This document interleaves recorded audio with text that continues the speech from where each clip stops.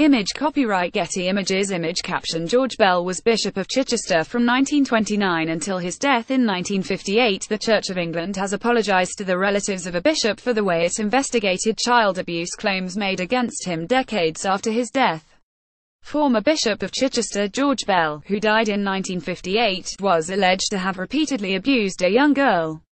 She made a formal complaint in 1995 and, 10 years later, won an apology and compensation from the church. A report into the handling of the case has criticized the church's actions, describing its process as deficient. Great Anglican Herod, current Bishop of Chichester, the Right Reverend Martin Warner, praised the dignity and integrity of Bishop Bell's accuser, but said the church inquiry paid inadequate attention to the rights of those who are dead. Image caption in his review, Lord Carlisle said the church failed to follow a process that was fair and equitable to both sides.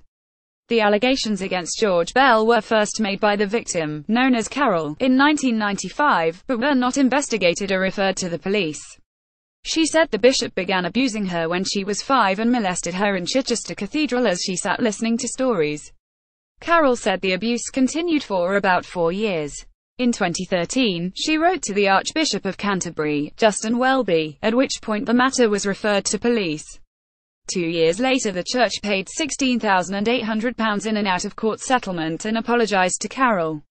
However, the George Bell group of supporters of the former bishop sought and gained a review into how the church arrived at that decision.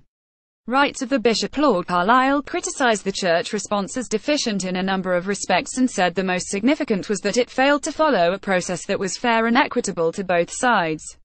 He said the church should be ready to acknowledge sexual abuse committed by the clergy, but that did not mean the reputations of the dead were without value.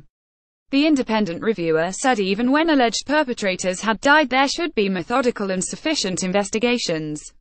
He said in this case, it was clear that the Crown Prosecution Service evidential charging standard would not have been met.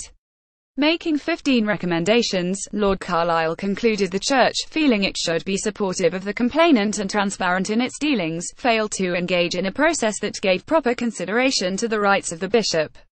The review recommended alleged perpetrators, living or dead, should not be identified unless adverse findings of fact are found, or it is in the public interest.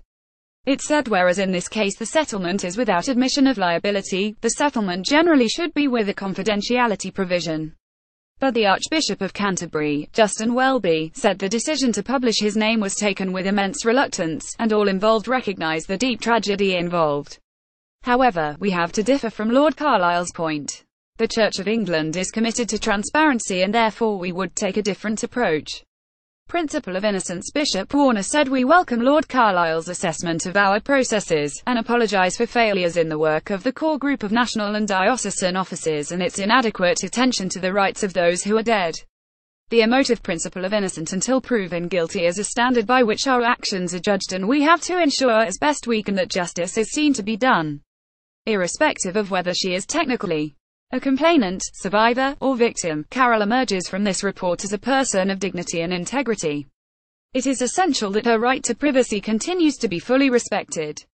The church also repeated its apology for failing to report Carol's allegations to the police when she first came forward in 1995.